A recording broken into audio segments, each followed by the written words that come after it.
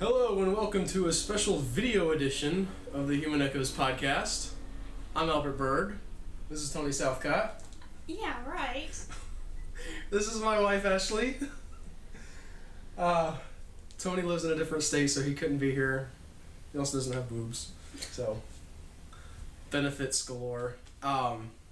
We're here to talk to you today a little bit about the Spellman Files, specifically The Last Word, which is the most recent and kind of the last one in the series.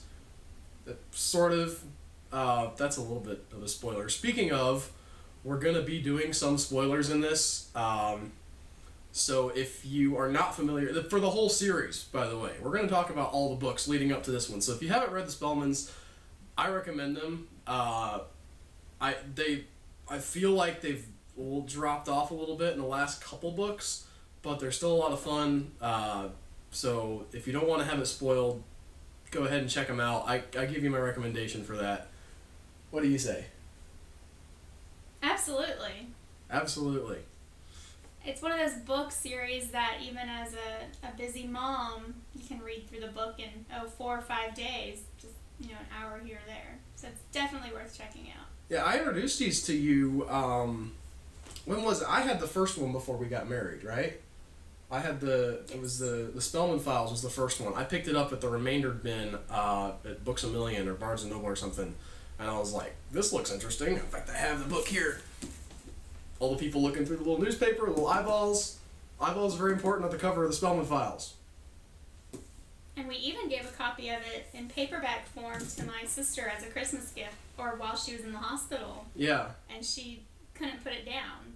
And that was being on, drugs and medications from having surgery. We've given them away. I've loaned it out to people. So definitely we can recommend the series as a whole.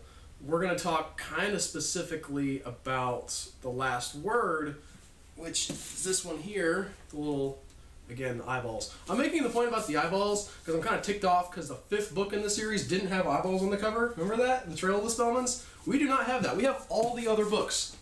1, 2, 3, 4, 5. All have eyeballs on the covers. Trail of the Spellmans did not have eyeballs. Yes, it does. No, it doesn't. It has footprints. Oh. It has footprints towards an open door, and tick me off. No eyeballs. I'll put a picture in the video. We rented it. We got it from the library, and read that one. We wanted to read it, but I was so upset. They need to release a hardback cover with eyeballs. Whoever publishes this. Well, are you considering these little marks on the 5th book eyeballs? Yeah, because they're their faces in the little negative space of. See, there's the nose. And then the other nose and the eyebrows. See? I do see that now, but I've never paid that much attention to it. I just thought it was Yeah, there's even a face down here looking up into the crotch. Kind of weird. Only you would point that out. I'm just saying. I mean, there's other faces that are sniffing the armpits, so whoever's up there at the top, they've really got, they're just sniffing right into the ears. That's okay. But yeah, I'm glad to see the return of the eyeballs on the cover art. It has nothing to do with the story, but so we've been reading these together for however long since we got married. Because I showed her the first one. She really liked Spellman Files, so we've been picking them up as they come out and reading them. I'll read one, she'll read it, or vice versa, and talking about it as we go. I'll be like, "Oh, did you get to this part? Did you get to this part?" And so that's sort of been our modus operandi, and this is, I guess we could say it's the last one, sort of. They kind of left it, and I don't think they want to kill the golden goose. I feel like they want to leave room for more stuff to happen. But if they do come out with another book, it's going to be from another character's perspective, so it's not going to be exactly the same. There's going to be some different functionality to it, so to speak. For people who aren't familiar at all with the Spellman Files and have decided to watch this anyway because they don't care about spoilers, the premise is it's a family of private investigators. And the fact that they're all private investigators in this family has sort of warped their view of the world and of each other eventually. And so nobody has any trust for anybody. They're always end up following each other.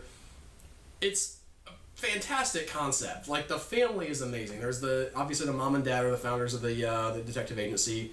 The perspective character of all the books so far has been Isabel Spellman. She's the oldest daughter. She has a younger sister named Ray, who is a much younger sister. Much younger sister. I'm trying to find a way to describe her character. She's a free spirit. Like, they're all kind of, in their way, just wacky, which is really cool how they sort of make all the characters work and be interesting and yet be their own person. Isabel is very much the rebel. Especially, you can tell that she was big trouble when she was a teenager coming up. Ray is not as much that, but she's still very much offbeat, and that really brings a lot to her character as well. And then, of course, there's the brother, David, who at the beginning of the book series, he's kind of interesting to me because he progresses. Well, him and Ray both really progress a lot throughout the series as to what his personality is. And by the time he finally ends up getting married in the 4th or 5th book, remember how far along it is? I don't remember which one it is in. But he was always like super, like, really concerned about his appearance, and he was a lawyer, and he made a lot of money, and it was always about, looking good. And he was the smartest and had the best grades. And right, he was the good child. The favorite child, as Isabel would always refer to him. And so when he got married, he's just like, done. Don't care. Started wearing sweatpants, not worrying about his hair. No, it wasn't after he got married. It was after he had a child. Okay. Because his wife, couldn't really handle staying at home all the time, so David said, okay, I'll do this. You go to work. I'll stay home and take care of the daughter, whose name I can't remember right now. Oh, so yeah. We will hear and refer to her as Princess Banana. Princess Banana. Because that is the way she is referred to throughout almost all of the last word. Yeah. Which, the princess thing, the banana thing is from the previous book, Trail of the Spellmans, where Ray teaches her to say, what did she say? Apples. She doesn't like apples. Anytime, she associates all food with apples? Or just bananas? No. Everything was a banana. She called everything a banana, except when you held out an apple, or banana, held up an actual banana. She would say, no apple, no apple. But, yeah. That was Ray's little bit of psychological engineering. You can tell how well I remember these. She remembers them better than I do, because I'm reading like 8 books at a time half the time. So my brain doesn't work anyway, but regardless, the little girl, who in this book really becomes almost an antagonist to the main, she's so, I don't even know what the word is. She gets very prissy. In this book, she's the grandmother starts teaching the granddaughter. The grandmother's a weird character. Like, they try to make her... Nobody in the family really wants to be around Grammy Spellman. Yeah, she's a horrible person, but somehow not quite entirely unlikable. I don't know what it is about her, but like when I'm reading her, I don't hate her. She's saying mean things to everybody, but I'm like, I can cut her some slack. Maybe that's just me. But the grandma goes over and she starts teaching Princess Banana about, what it means to be a lady. I'm like, oh, ladies don't eat this kind of... They don't eat cookies. They eat... What do they, like... Melba toast. Melba toast. I don't even know what that is. Sounds terrible. It's basically almost like dried out bread. So it's really crispy, but it's like bready tasting. So it's like stale tasting. To the extreme, yeah. Okay. Anyway, she gives her all these little pointers on how to be a princess. Princess does this, princess does that. And so that's sort of a driving conflict for the book, The Last Word, is that they're trying to deal with her just basically not, like, being above everyone else. She takes the princess thing and really goes a little bit too far with it. And it's way always too far. No Izzy, and you figure out it's not that she doesn't like her Aunt Isabel, it's just the grandmother was saying, you don't want to eat this like Isabel does. You don't want to do this like Isabel does because it's not princess or ladylike. So you come to realize that she just says no Izzy because everything about Isabel is completely opposite from the princess and the ladylike stride that she's trying to get into. But you kind of get the sense that the grandma there is almost trying to stave off her becoming like Isabel. Like, that she's worried that she's going to turn into Isabel, and so she's like, I messed it up with the last batch, but this one I'm going to get right. And so she's going through, like, starting when she's 3, like, the princess does this, princess doesn't act like Isabel. But the main, I don't know if you want to call it, the main conflict of the story has to do with Isabel's new employer from the last book. Last book, Isabel had a lady hire her to follow this guy, and she didn't trust the motives of the lady, so she starts investigating why the client is having her follow this guy, meets him, becomes friends with him. There's a whole big thing in the previous book about the family doesn't think that she should investigate because it's, kind of a client privilege type of thing. Yeah. But regardless, he's here from that book still, and he kind of, since she actually saved him some money and some heartache because of what it was actually turned out to be his wife was scheming, or no, she's just cheating on him, right?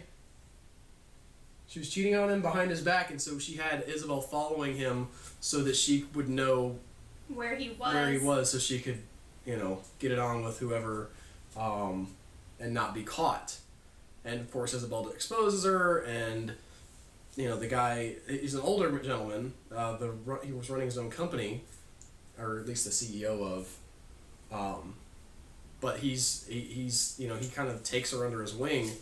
It's kind of a mutual helping relationship because he's helping her try to become more responsible, which is sort of a theme throughout all of the books. You start in the first book, the Spellman Files, and she's off the chain. I mean, and that's kind of what's fun about her, at least to start with, is that she's just crazy. She doesn't want to live by anybody's rules. She's not really she doesn't strike me as directly countercultural. She's just not interested in being bored. Almost. Like, she's always climbing in and out of the windows. She's trying to preoccupy herself is the way I see it. And part of it in, her later years is it's what she's become accustomed to, kind of. Like, she would sneak in and out, as a teenager, get into trouble. And as she got, into adulthood, she was doing, investigative work, so she was still sneaking in and out of windows. And then... sometimes that she shouldn't have been sneaking in and out of. Their next-door neighbor. Right. But then even, when she's in a stable relationship and she's mellowing out, she's finally, calming down a little bit and taking on a new perspective with life, she still can't break the habit, and she's still climbing in and out of Henry's window, which is, her most recent ex-boyfriend. That's a big spoiler, by the way. If you haven't read the series, she doesn't end up with Henry. Yeah, I know. It's in the first 10 pages, if I believe. They come out and say, you've got this hope that maybe they're going to get back together because they broke up at the end of the last book, and you're like, please. This is the one solid thing, and the good thing, that she's got going on. And they ruin it by saying, they've been broke up 6 months, and Henry's most current girlfriend is going to be having a baby. And Isabel, you finally see that breakdown. Like, she's hiding in the closet and she's crying over this, and she's never cried over any other ex-boyfriend. And she brings up the point to him, kind of jokingly, but kind of like at the same time, like, I can't believe what's going on, that he's had at least 1 or 2 other girlfriends since, the breakup, but this one is pregnant, and then they're getting married. It's like a rush kind of a wedding thing. But you can honestly see there's something that has changed in her where she's really kind of broke up about this. So then you think, okay, well, maybe this is a ploy, maybe something is going to happen. And Henry's trying to, be friends with her and getting her to try to go out and have drinks with him, and she's kind of blowing him off. Well, I can't imagine why. Well, yeah, I understand. So it kind of shatters that dream that they're going to get back together. Isabel's finally going to settle down and move on with her life. And they throw this whole pregnancy issue in. It just totally blew my mind, and I almost didn't want to finish reading the book, but I did, and it was pretty okay. So. The thing is, the thing with her and Henry is kind of foreshadowing the entire problem that I have with the book. Because like Ashley said, you think maybe she's going to get to be more responsible. Maybe she's going to mellow out. Maybe she's going to become the person who you kind of feel she's becoming through the series. That's one of the great things about the series, I feel like, is that you see her changing throughout, you know, as things progress. You see, okay, she's, you know, maybe not quite as wild. She keeps her personality. She keeps what makes her fun and interesting as a character, but especially with the end of the last book, the last one before this one, which was, I forget which number it was. Let me look here. I don't even know what number that is. Revenge, Spellman Files, Curse of the Spellmans. I don't know. They're not numbered. Why are they not numbered? Regardless. First one? Right? Second one? Revenge of the Spell... No. Curse? Yeah. Revenge. Third one. Strike Fourth Again. one. Oh, and the fifth one was the one I don't have. I don't know why I'm looking for it. I just talked for 5 minutes about how I didn't like it. I mean, the cover. In the fifth one, she takes over the family business. She does a hostile takeover with some money that she gets from the guy who she helped out recently, buys out her brother and sister's share, and then she has 3 shares of the business, and her mom and dad have 2 shares, so she is the controlling interest. And you think, okay, this is finally going to be her chance to shine. This is finally going to be when she takes off and she becomes something more.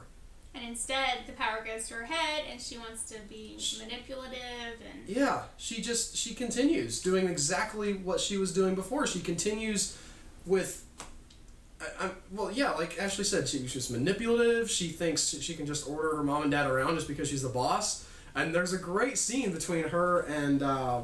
who's the guy who's the ex-con? But was Demetrius. Demetrius. The guy who she... Or D, as they call him. I think in the third or fourth book, she helped him get out of prison because he'd been wrongfully accused, and now he works for them, and he comes to her and he says this great conversation with her where he's like, listen, Isabel, just because you're the boss of Spellman Investigations doesn't mean that your mom and dad can't take their contacts and the people who know them and trust them as people and start their own business and go somewhere else. And she's like, oh. I've never thought of that. I'm kind of screwed, aren't I? And he's like, yeah, you kind of are. But even then, which they don't do. I kind of think mostly because they're just tired and old and ready to sort of retire and be on their own. But even then, you kind of feel like the mom is trying to push her to be in charge, like she needs to be in charge. She doesn't give her the help that she could. She doesn't, like, just prop her up and be like, okay, I'm going to do everything for you. She's like, fine, you think you can run things? Here you go. Learn how to do, the payroll software and pay all the bills and keep everybody happy. And ultimately, she screws it up. Like, that's the ultimate thing. In fact, one of the last chapters in the books, she has all her mysteries. Which are not... To me, those aren't the main issue, but she's investigating things for the guy who's her benefactor, Slater, I believe. Mm-hmm. Mr. Slater. There's somebody who's trying to show that he has Alzheimer's, which is a really interesting part of the book. That he'll be taking her jogging with her, and she starts this thing because she does know that he has Alzheimer's. She'll tell him 3 words and have him repeat the words back to her. And by the end, like at the beginning of the book, he does it pretty okay. By the end of the book, she hasn't even told him words, and he's repeating them back. And definitely has lost some grip. But he's still pretty functional, even as someone with Alzheimer's, and he knows that he has Alzheimer's, and he's sort of organized his life in such a way that he can still function as the head of this company for a while, but someone in the company is trying to discredit him.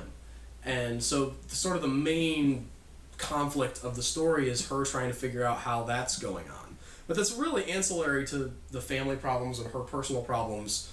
Just one of the things I like about these stories is it's not the plot isn't the plot. You know what I mean? There's other stuff. There's a lot of subtext. It's not just about, will she find out who did it? She will at the end, but there's more to it than that. And I really enjoy that there's that extra stuff in there. But regardless, she gets to the end and she has this chapter where she realizes, I didn't solve any of this. and I was just a screw up, and that's sort of the end of the book. She just says, well, it just sort of happened that I was able to figure it all out.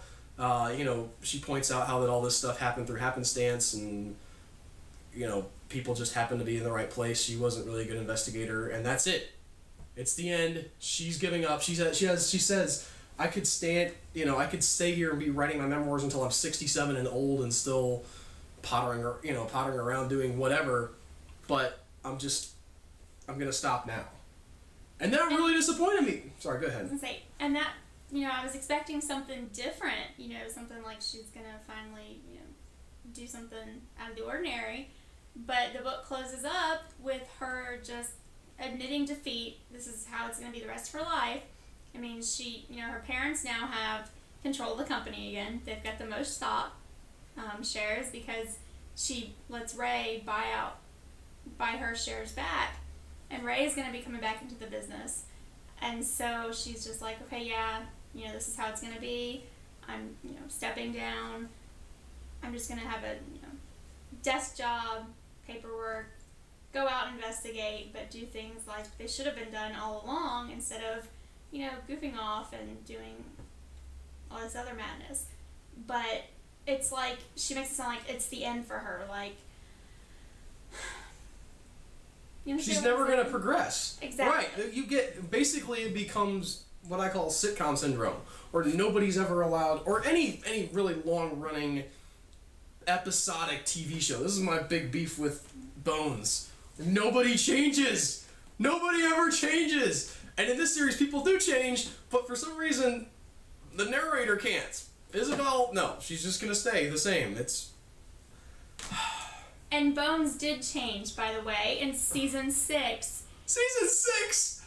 They, or season 7, they have a baby, they're living together, they love each other, blah, Spoilers. blah, blah. Yeah. Okay, so eventually these people do change. And to some extent you say, okay, you understand how this is a longer, drawn-out thing. You have a series. You don't want to have it change too fast, but especially with this being the last one from Isabel's perspective, to not resolve any of that, to not see her become something more, to just have her, especially because you see her reaching for it. You see her almost getting there, and then she's just like, yeah, no, I'm never going to be that. It's so disappointing. You've also got the question, that Henry asked her, granted, he's beyond drunk, but he's like, why couldn't you just be normal? And then she dwells on that. She goes, what do you think that means? Why couldn't you just be normal? I don't think he loves her because she's not normal. I don't think that's, she's giving it too much thought, and he's probably broken up, probably not really thrilled about the fact that he's going to be getting married. He says he loves the lady, and I think that he's telling the truth, but I also feel like if Isabel had been willing to have kids with him, he would be with her, forever. But he knows, and Henry's deal too is he's older. He knows he's getting older, and she's getting older. I'm still mad about that. That's like the big, I don't know, I just really wanted something to happen, and it didn't. And I know I've already ranted, so I won't rant again. But, it just really makes me so mad. Well, too, she's with this other guy who we meet for like 5 pages now, where Ray says, oh yeah, she's just going out babysitting with this, babysitter's an excuse for them to go on a date. We never see them have any chemistry. He's a nice guy. They get along. It's not like, we're at each other's throats. You never get the feeling. But it's not babysitting. It's a play date for Isabel and Well, you know what I'm Claire. saying, though. Like, I don't buy that they're interested in each other like that, to the level that they need to be for her to have some kind of a happy ending. Right, but it does show kind of Isabel's, I guess in a way she is growing a little bit because she didn't like kids, and she still doesn't even like her niece, Princess Amanda. She can't really stand her. But you could see at one point, Claire comes over, and Claire hugs her legs, and Isabel's like, her heart's melting. She's like, come up here, come sit next to me, let's have some goldfish and some juice, or whatever. They watch Phineas and Ferb. she plays with them. Exactly. I've got hooked on Phineas and Ferb now. So, this whole issue Thank you, Lisa with Lutz. her never wanting kids, and she's never really been close to her niece, but you see this relationship between her and and Claire, the little girl. Yeah. So, But it's too little too late. Like, now she's going to be okay with kids, and Henry's off with somebody else, and she's pregnant, and we're still mad. Yes. Anyway, but to me, I mean, I see what you're saying with her changing, but I'm not convinced that this relationship isn't going to end like every other single relationship that she's ever had. She's not a good girlfriend. Well, maybe that's the difference with this relationship, is the fact that she's not looking at it from a relationship standpoint, because they're still saying she hangs out with Max and Claire as play dates, you know? So it's more about them doing stuff together and not really being on a sexual Were they just going to, like, be friends for the rest of their lives? They're going to get married? Not, I mean... I don't know. Maybe with time, you know, something will develop. But, Maybe. Yeah. But one of the other big things is, you know, for almost the whole book, her mom and her dad are totally not doing anything work-wise. And they start doing little bits here and there. And Isabel's so wrapped up with everything that's going on and just being everywhere that she doesn't even realize that her dad is, you know, having problems, like dying problems. Yeah. He doesn't die. I was a little bit annoyed by that. Not because I don't like Albert as a character. Albert's her dad's name. I really do like Albert, but I felt like it would have tied everything together a little bit better, especially because in the first book, it ends with her Uncle Ray dying. Ray, spelled R-A-Y. They named the daughter R-A-E, Ray, after him, because she's born shortly after. But, or, not after. He's he's still alive when she's... I'm an idiot. I knew that, too. Because she was, like, early teens when he was going off on these vacations, as they called them. Yeah, these benders. Yeah, and they'd have to go out and drag him home from whatever bar or place where he was at, you know, super drunk and gambled away, and they have to drag him back home. Yeah. Anyway, so I felt like that letting Albert die would have, first of all, just like wrapped up the series kind of thematically, because the first book ends with someone dying very close to them, and the last book, last-ish, I don't know if, you know, there's maybe going to be some from Ray's perspective, but this book could have ended with Albert dying. And all the books in the middle have something to do with him having high blood pressure or high cholesterol. Yeah, well, it's like they're foreshadowing all this stuff, and it's like, he's on this diet. We're not going to pull the trigger on that. And you've got, you know, Ray, who's constantly hiding junk food, and, you know, the mother doesn't want any of that bad stuff in the house. And so she goes and has all these junk food stashes everywhere. You know, like at Henry's house, she has a drawer full of snacks, and everybody knows where her, you know, about them. But still, the point is, like you said, he's not doing so well. He's having like a midlife crisis in the first book, and then, you know, his brother dies. Midlife freak out.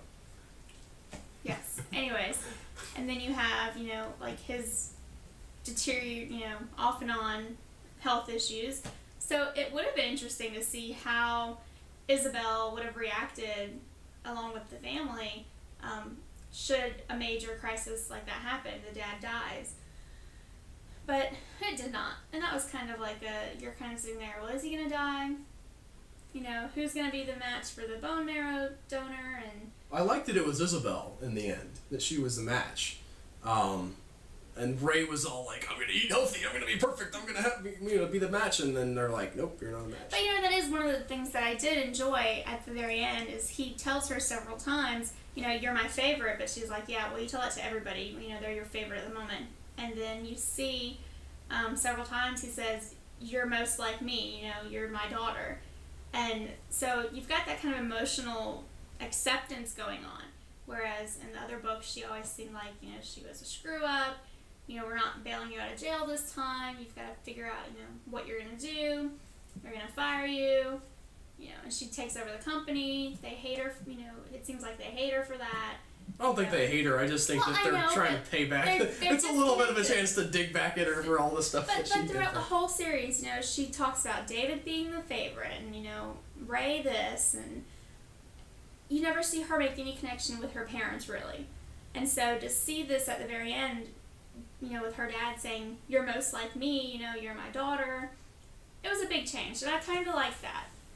But yeah, that was definitely good. You know, it wasn't a total wash of a book. We didn't hate it completely, But it just felt like, again, as a whole series, it felt like it was building to something, and this book was the thing it was building to. And when they got to this book, when Lisa Lutz, I don't know if it was Lisa Lutz or her agent or, whoever said, well, you can't do all this stuff you want to do, or maybe she just decided she didn't want to do it, couldn't tell you, but it feels like that it was going towards something, and then whoever got scared that it wasn't going to play well with the audience if they went too far, if they changed Isabel, if they let Albert die, whatever, and they're like, whoa.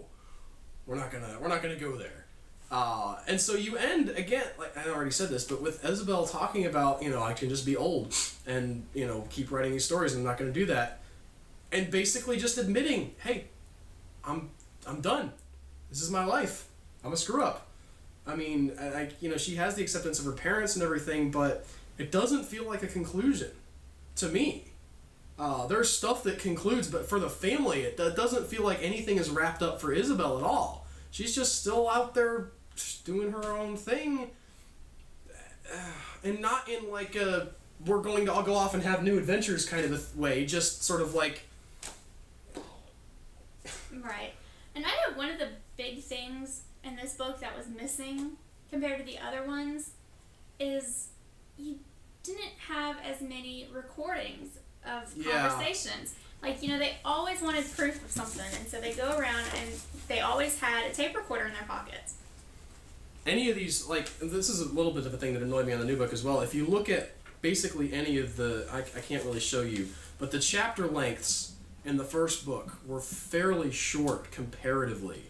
And you had a lot of these... There were some that was only like a page long. Yeah, and you would have transcripts of interviews, and it kind of jumped around with the types of, it was almost playing with the text, but by the time you get to the last word, the chapters are much longer, it doesn't have the same feel, and you lose a lot of that kind of funness around, like she said, with the interviews and the transcripts and recreations of scenes and stuff that were... Times of events, jumping like around. Diary and stuff. The first book really was almost Tarantino-esque with how it would jump around. We start here, like near the end of the story. The last word tries to do that. It has like the first chapter or the first epilogue or whatever is jumping forward to when she's in trouble, and then the rest of the book just powers through like normal. And I understand that you can't always jump around in time, but maybe not to the extent that the first book did, because she covers a lot of ground in the first book, and you're kind of compressing down to a shorter time span. But it still felt like that there was something missing there, that it wasn't the same spirit as the previous books had been. But if you gear up and think, okay, maybe there's going to be a next book, and it's going to be more from Ray's perspective, maybe they're, trying to get you more aware of that. Because, like, in this last book, it's more about, Ray's new vision of how the company should be run, how they should take on, just mediocre cases. But, like, she follows... Well, she has a new vision about, not just about how the company should be run, but, like, what type of business they should do. She has her, what does she call it? Problem solving. You know what I'm talking about. You're about to talk about it anyway. I interrupted you. You would have said something better, where she goes and like lets air out of people's tires. A conflict resolution specialist. Yes. And that was really interesting too. That she's saying like, let's not just follow people around and find out things for them. Let's give our clients results, some type of satisfaction. So that was a really interesting idea, and I want to see that happen. Like I do want to go forward into the whatever book she's going to read. I'm going to read that book. Don't get me wrong. I haven't soured enough on sort of where the series went that I don't want to know what happens next, especially if Ray gets to do what she's talking about doing. But it felt like there was some punches pulled. This could have been better. Was not terrible, and overall I recommend the series, but just a little bit unsatisfying. Any final words? Go out. Start with the first one. Yeah, start with the first one. Disappointed. If you have, we've spoiled like all the major points of the books, although we skipped over a lot of minutia in the middle books. We left a lot of stuff out, like the Justice for Merryweather and Free Schmidt. We should have worn some shirts. If you want to know more about it, pick up documents 1, 2, and 3. And if you keep, yeah, pick them up, check them out for yourselves if you haven't already. They're definitely well worth it. I'm looking forward to maybe the series continues. Maybe some of these issues get resolved in future books. But for me, this just didn't quite hit the mark. Thanks for watching, you guys. I don't know if we're going to do any more of these. I may have some other guests in, or we'll talk about some other things. Who knows? If you like them, let us know. If not, don't let us know because our egos are fragile. Maybe next time we'll just have the cuteness here.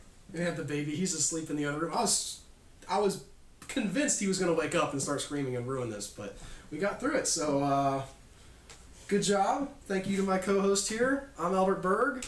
This is Ashley Berg, and we'll see you next time. Bye. Bye.